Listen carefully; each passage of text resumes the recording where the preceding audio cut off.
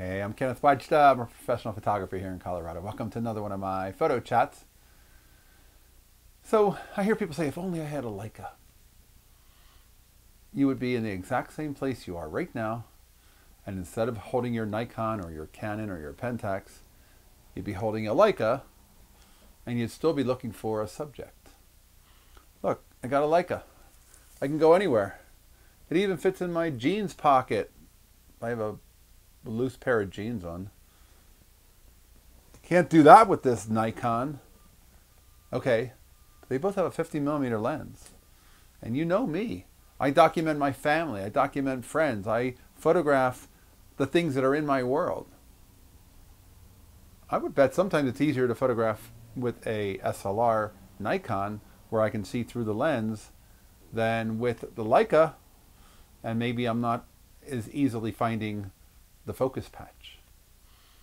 I think that there's a lot of wishes that the new camera is going to make us into something that we want to be, but honestly, I've shot Leica, I've shot Nikon. I take out a different camera based on what I'm working on, and it's not the camera. It's the opportunity. It's the access. It's the, what are you shooting? I just went to a local casino town with some friends. I took a digital camera because I wanted to photograph inside the casinos. I wanted to work where there was low light. I wanted to be able to grab photos without having to set up a film camera, which I take more time with. And inside of a casino, you're not supposed to make many pictures, so I wanted to be a little bit more stealth. You take the camera that fits the situation that you're taking.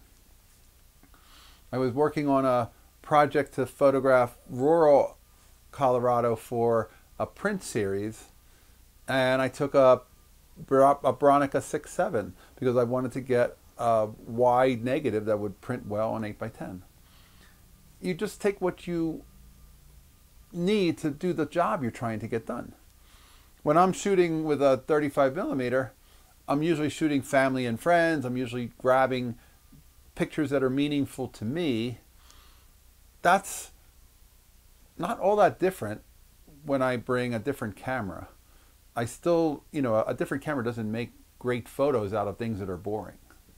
And I think that that's the number one lesson I can say is, if you need to get the Leica to feel better, get it. If you want to make that commitment, as long as you don't overpay for a Leica, you can always get your money back. So it's possible to do it if you can tie up the money. But if you think it's going to make your photos any better, it won't. It'll probably inspire you at first, and then you'll see that your photos are about the same. And you might spend that money on trips and on experiences and going to different places that you don't get to go all the time and make photos in those places. And the money that you spent, that you didn't spend on the camera, you have now to go have some play money. Anyway, there's all these different ways of doing it. There's no one way. But these cameras are just tools. And Leicas might be finely refined tools, but that doesn't mean that they're going to make photos for you out of things that aren't photogenic and make them into good photos. They're not. They're just going to be a different tool in your hand and waiting for you to go find a subject that's worthwhile.